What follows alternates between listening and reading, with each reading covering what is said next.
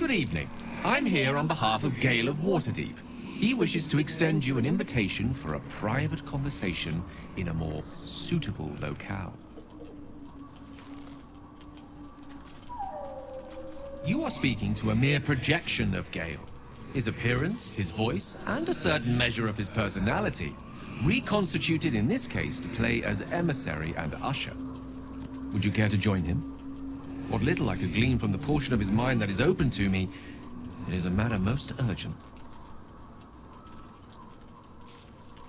Gladly. Simply follow yonder path, and soon you will find him.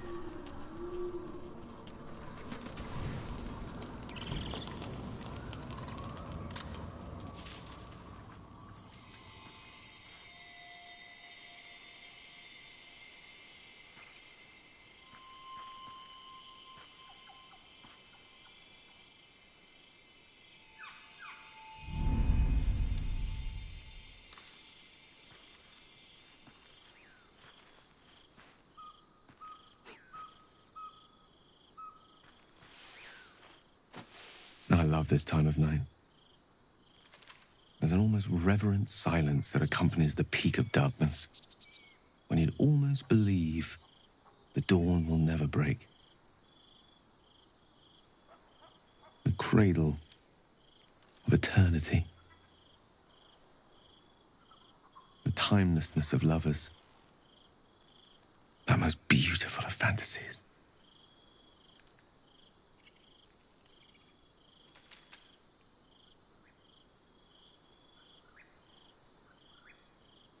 Indeed. The curse is still present, of course. Just veiled and at arm's length for now. Not a trick I can repeat often, but tonight is different. This may be my last night alive. I wanted it to be under a canopy of beauty and wonder. I thought this place might bring me peace. I thought it might make the weight of what I must do feel a little lighter. But I'm not so sure.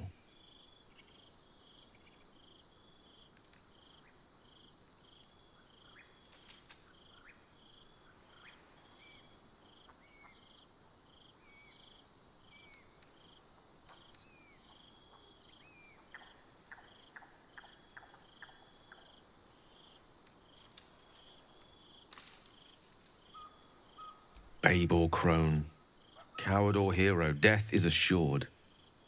Mistra's forgiveness is not. If you knew the end was near, would you not want to ensure it had meaning? I am terrified. I will not claim otherwise. My face could scarcely conceal it, even if my words sought to deny it. There is no point in running from the inevitable. Better to meet it on my own terms.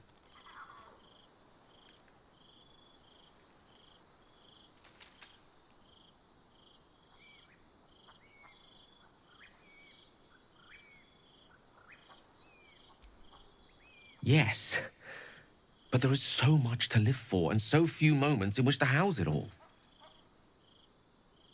Damn you. Damn you for giving me so much to care about. Our friends, our adventures. This would have been so much easier if it was just me. But it isn't. If there is a way, any way, to save all that's grown dear to me, I want to seize it. I just cannot fathom what that might be, other than to fail Mistra and condemn the world. Stay with me, will you?